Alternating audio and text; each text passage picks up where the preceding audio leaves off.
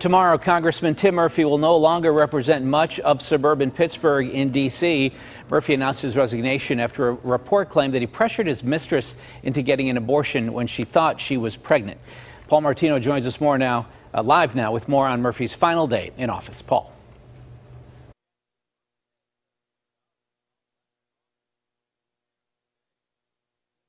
District office has been in this building in Mount Lebanon ever since he was elected to the Pennsylvania Senate in 1996.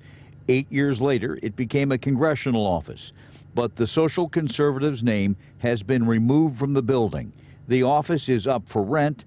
Many of his constituents say he had to go. For the little things that we're hearing he's done is probably a good thing, but I think that we should probably find somebody that could do a job just as well as he did. Because this was an abrupt exodus under unusual circumstances. The 65-year-old Murphy will lose his $174,000 a year salary, but he'll get his pension from Congress, an estimated $49,000 a year, and he gets another pension from the Pennsylvania Senate, $8,700 a year. In the meantime, folks in the South Hills don't have a representative in Washington, although Murphy's staff is job. Disgrace is disgrace. You know, a guy of his professionalism shouldn't even resort to the kind of garbage that he did. You just can't go along with what he did. I'm fine with that. How come? Tell me why. I don't care for Mr. Murphy's policies.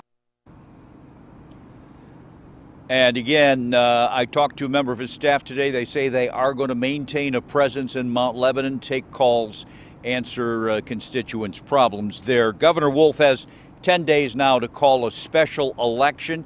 The special election can't be held for 60 days, and will probably early next year is when that thing will go down.